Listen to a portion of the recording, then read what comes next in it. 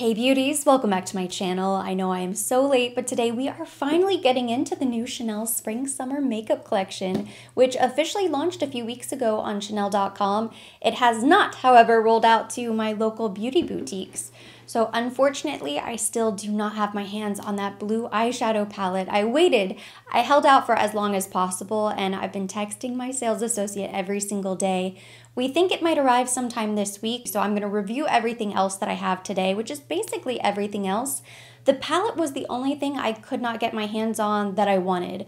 I also skipped the 2 nail polishes, which were really pretty, and the 2 Rouge Coco Balm lipsticks, but I have everything else. It's a very vibrant, very joyful, youthful spring-summer collection this year, which I absolutely love because that's not something you always see every year from Chanel, and these pieces are so different from everything else I have in my makeup collection. So I was really excited based on just the photos and the sneak peeks alone, and when I saw them in person, it got me even more excited. It's definitely giving South Beach summer vacation, Miami mermaid vibes, so I'm very excited to finally play around with these. I'm going to begin by unboxing everything I picked up, starting with this number 88 Coral Treasure eyeshadow palette. I absolutely love this color story. Between the 2 eyeshadow palettes, I actually think this one is a bit more wearable. I can see myself grabbing this a little bit more.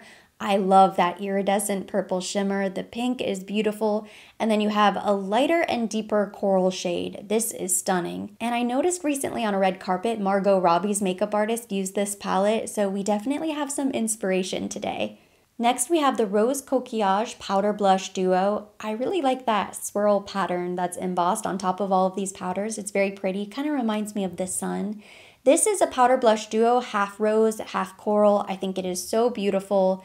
If I'm being honest, I probably could have skipped this because I picked up all 3 of the Rivage Healthy Winter Glow Blushes, and I really love all of them, so I definitely didn't need this, but I thought it was really pretty, and I just wanted to compare. The Balm Essentials strikes again. I told you that somebody had to stop me from purchasing any more of these, but this Mermaid Glow was calling my name. Anything with mermaid in the title just has to be mine.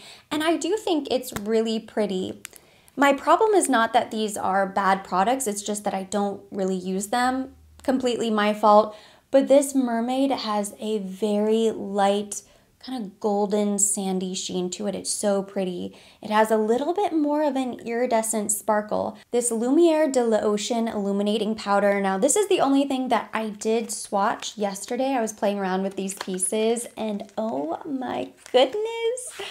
I sincerely hope nobody rushed out to purchase this. I doubt they did because I think a lot of us have highlighter fatigue.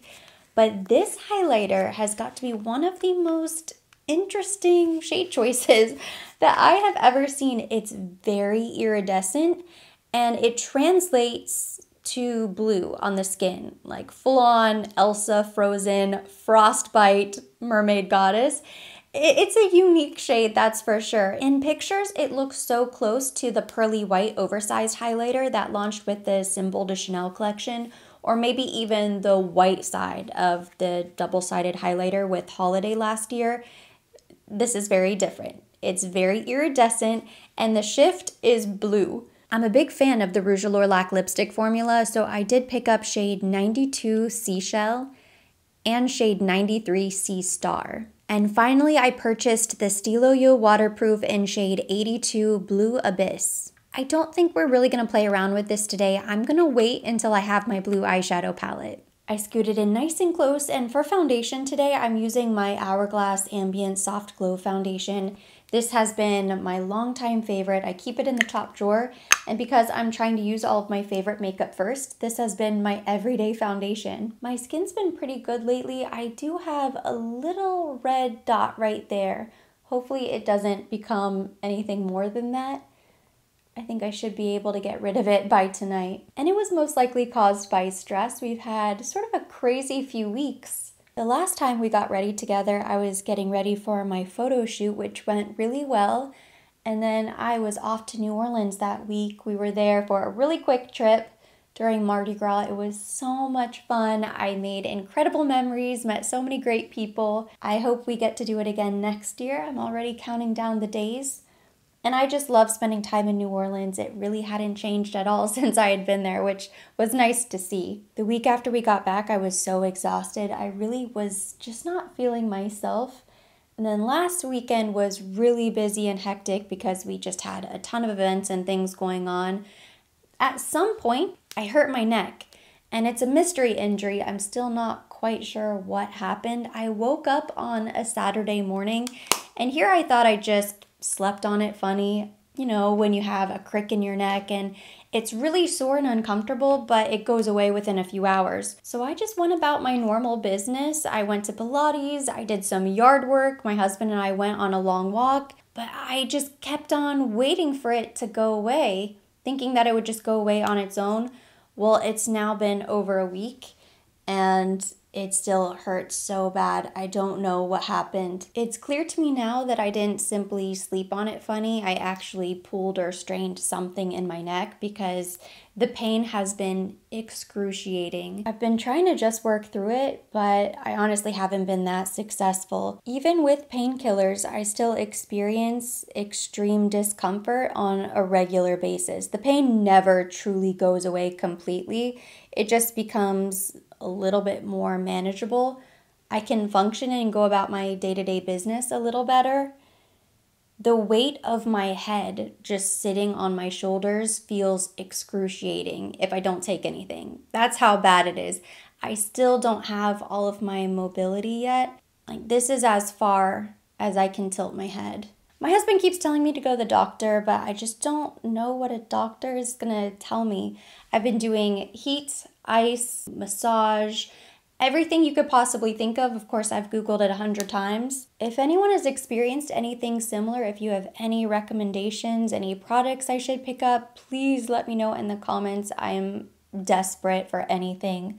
I've been applying Tiger Balm, CBD balm. I really think what I truly need is just time and rest. I'm hoping, fingers crossed. I tell you what, I've never felt so old in my life. I'm so used to being able to bounce right back and spring back from things like this.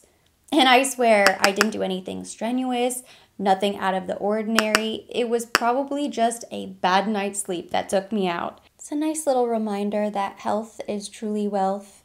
And wherever you are in the world and whatever you are going through at this time, just know that if your head doesn't feel like it's attached with a spike, you are blessed. I swear when this is over, I will never take a day without neck pain for granted ever again, because now I know how bad it can be. Now that our base is down, we can finally get into one of these new products. I'm gonna try both of these blushes, one on each side, because I'm kind of curious. This rose shade over here looks sort of unique. It's an interesting shade. The coral I already know I'm going to love. So let's start over on this side. And of course you can always just swirl them together. But because it is half and half, I feel like you could just use one or the other as well. So let's try that first. I'm gonna go into the coral.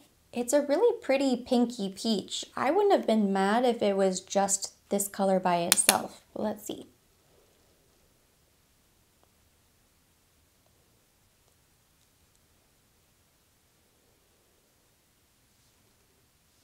I love it. I thought I would, and I do. It's really pretty. Such a happy color. It does remind me of the Rivage Healthy Winter Glow Collection blushes, which I really love. These colors remind me so much of Easter. I wouldn't say there's a huge noticeable difference between the two sides. You can tell that they are different. I wanted to build them up so you can see this is the pink and this is the peach. It seems like the pink side leans a little bit cool and the peach side leans a little bit warm. So I think mixed together, it would be a really pretty combination. Or if you definitely wanted to use one over the other, you could do that as well. They made it really easy to do that. I'm happy with it. I think the formula is really nice. The colors are beautiful. Is it such a standout product that you have to add this to your collection? Absolutely not. If you have a lot of blushes, and you probably do because I feel like every brand under the sun has released at least 5 blush formulas in the past 2 years, you probably don't need this. I know I already set my face with powder. Usually I would do this before powder since it's a cream product, but I'm just going to quickly bronze using this Say Sunmelt Natural Cream Bronzer, and I have the shade Light Bronze. It's very natural. My face is looking pretty pale at the moment because I haven't been using my Dior Sunless Tanner for the face. At least not for the last few weeks, because I recently did my third and final treatment of microneedling with radiofrequency, and you can't use any harsh actives, no retinol, no tretinoin, and no sunless tanner for the face. The session went really well. My skin is completely healed immediately after I had a lot of red dots on my face. Because it was my third and final treatment, they went a little bit deeper with the needles. Still within the fat safe range, so it doesn't melt or target any fat beneath the skin, but it was definitely more aggressive, so it took my skin a couple days to recover, whereas I didn't really have any downtime previously. Moving on to eyes, I went ahead and quickly filled in my eyebrows, and now we are getting into this Coral Treasure eyeshadow palette. It reminds me of a sunset or a sunrise. It's gorgeous. I love all of these shades. I think what I'm gonna do, I don't really want to concentrate on the pink because I feel like that would be the obvious shadow. I'm gonna start up here at the top. I'm going into this lighter coral shade up here, and I am going to buff this in the crease. I feel like I still haven't recovered from, was it 2021 or 2022 when all of the brands were coming out with pink eyeshadow palettes? And of course, at the time I bought them all, and I have so many pink eyeshadow palettes in my collection. I think I even just got sort of burnt out from creating pink eyeshadow looks. Not that they can't be beautiful, but I'm just trying to see what other combination we can come up with. That peach is so pretty. Oh my goodness, I love, love, love this. I have to see what that purple iridescent shimmer looks like, so we're definitely going to use that in some capacity. I just picked up a blank brush. Next, we're going into the deeper coral down here.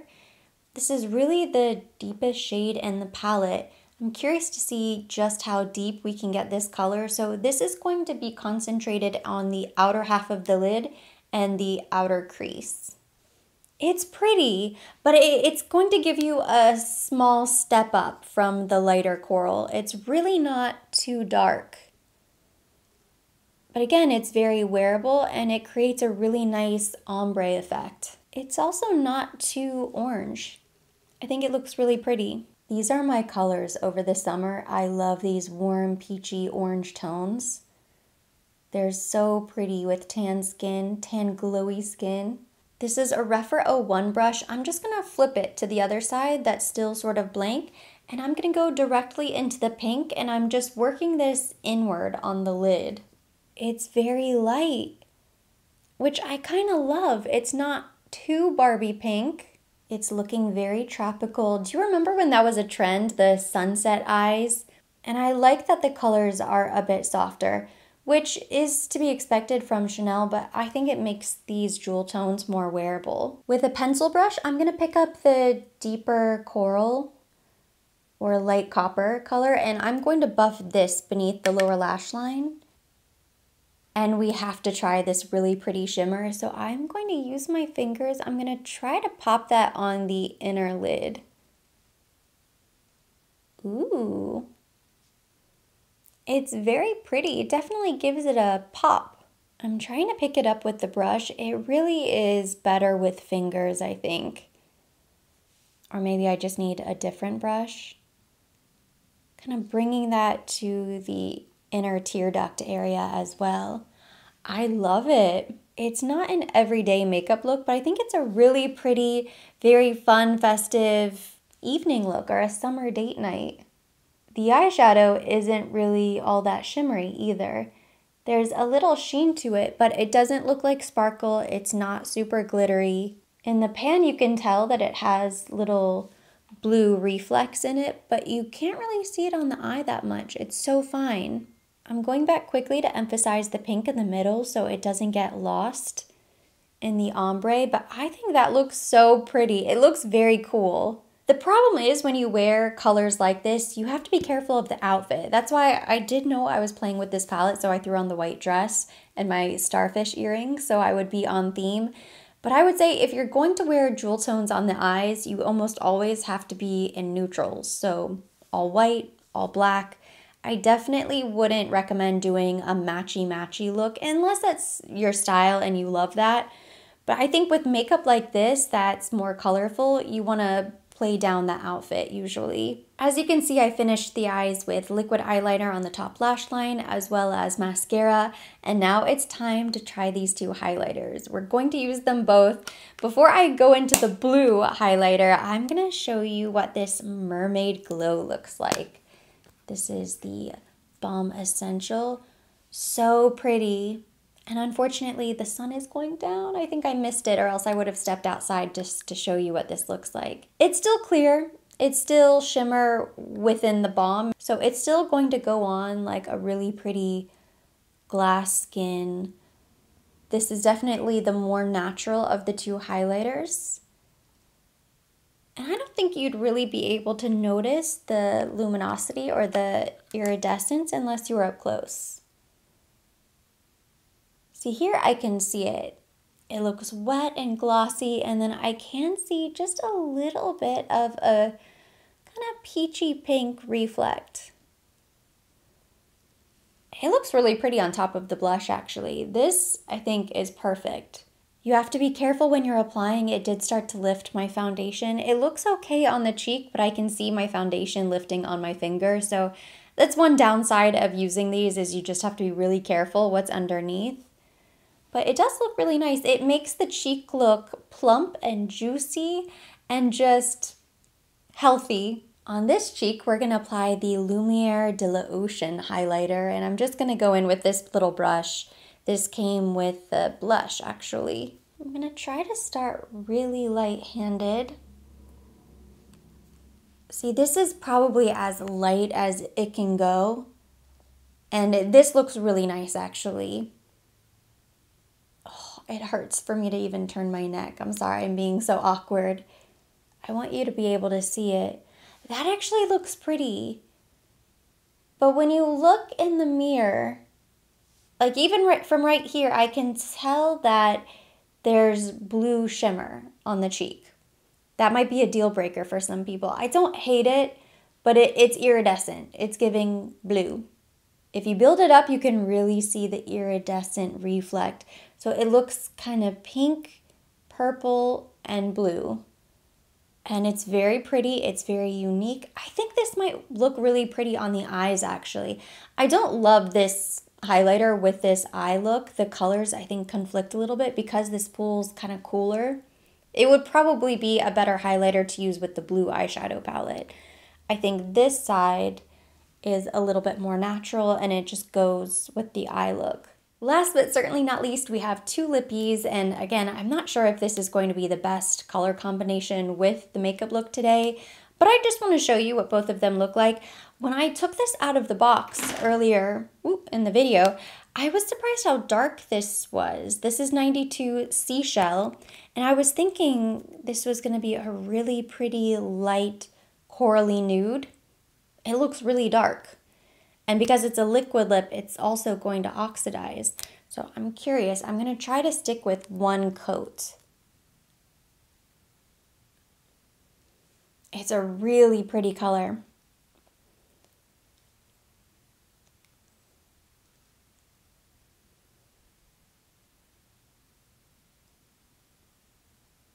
I love this nude. It is darker than what I had expected. Ooh, okay. This might actually be my favorite piece of the collection. And I almost skipped the lips altogether because I'm drowning in lipsticks, but this is so pretty. Wow. This is a great everyday color. You have the feel of a traditional bullet lipstick with the longevity of a liquid. I quickly wiped that off, and now we're gonna go in with Sea Star. I try not to layer too much product when it comes to either the Rouge Allure Lac or the inks, because not only do they oxidize and they get a little bit darker, but it can start to feel a little bit heavy, like you have a thick coat on your lips as it dries down and as it wears throughout the day. So just be mindful.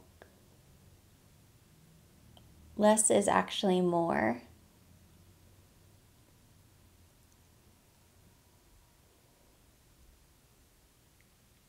Trying to get a precise line since it's a red. Ooh, I like it. Oh, and you know, it doesn't look as bad with the eyes as I thought. It's kind of pretty. I really like a warm red over the summer. That's why I went ahead and picked this one up as well. Which do we prefer? I think I kind of like this one better with this makeup look. I do really like the nude. I think the seashell I'll probably get the most use out of, but this is a really pretty color. It has a warm undertone, so it goes really nicely with the eyes, which are a bit warmer, with the cheek, which is nice and warm. But it's the highlighter that just sort of messes everything up. And it doesn't look god-awful, but it's not the best it could be when I look at this side. This side is okay. On this side, everything looks pretty good. So don't judge the makeup based on this shimmery blue highlighter over here. Just look how pretty and plump this peachy cheek is. What was missing was bronzer, so I quickly added a little bronzer around my hairline. I blended it down my neck and chest as well. I think for these colors, it just looks a little bit better if you have a bit more color, a bit more bronzer. So let's talk about the collection. Overall, I think these pieces are really beautiful individually. I'm not sure this is the best makeup look. I think I'll probably need to play around with everything a little bit more. I cannot wait to get my hands on the blue eyeshadow palette. Fingers crossed nothing terrible happened with delivery and the boutiques do end up receiving it. I will say even this coral eyeshadow palette is really beautiful. I'm glad I was able to experiment and integrate all 4 shades into this eyeshadow look. I would most likely do something a little bit different, you know, little tweaks in the future. I might not use all 4 shades the next time, maybe just 2, maybe 1, maybe just pop a little bit of that shimmery color right there on the lid. I think that would be really beautiful. But it's gorgeous and it's something that is so different. So I'm really happy with the coral palette. This blush duo is really beautiful. I'll most likely just mix these 2 shades together. I did add a little bit more blush just because I felt like I needed it. It's very pretty. I probably could have skipped it even though it's absolutely gorgeous. I feel like it looks so similar to the Le Beige blushes that they just came out with not too long ago. But it's a nice piece. It's a nice addition to the collection. This highlighter, the Ocean highlighter, is probably the most unexpected. In a way, I'm glad that it's different from the oversized pearly white highlighter. That would have seemed like overkill. But it's maybe a little bit too iridescent. I'm not sure. I need to keep playing around with this as well. I do think it looks really pretty and you can be somewhat subtle. For me, this is exclusively for a date night, an evening out, a special occasion, some sort of festive makeup occasion where it would call for blue shimmer or iridescent shimmer on the cheeks. Now this Mermaid Glow, this is really stunning. It's a bit more natural even though it also has a little iridescent sheen to it. I cannot wait to use this. I'm just gonna pop it in the top drawer. I'm committing to using up one of my Balm Essentials and it's gonna be the Mermaid. Both of the lippies are really beautiful. The nude I think I could easily wear on a daily basis. This hot red I think is really pretty, so much fun. I'm going to try to get more use out of the red. I think I probably say that every single time I purchase a new red lipstick from Chanel. And we have so many more red lipsticks coming, but I do really like this undertone. I like that it's warm. It's kind of a fire engine red. So much fun, and this is definitely going to be really pretty over the summer for a date night or a special occasion. And that completes today's review. Thank you so much for watching. Hopefully you enjoyed it. If you did, give it a thumbs up. Leave me your comments, questions down below. I'm curious what you think of this collection. When I've mentioned it in the past, it seems like the reaction is somewhat polarizing. You either really love it or you really hate it. And honestly, I can understand both ways. If you're looking for a contact at a Chanel boutique, feel free to send me a direct message on Instagram and I will forward you my essay's information. I don't want to just blast her information publicly by replying to a comment, so please send me a direct message on Instagram and I will happily forward you her information. As always, I will be linking everything mentioned. Everything on my face will be listed down below in the description box for your convenience. And for more videos like this, don't forget to subscribe and hit the notification bell.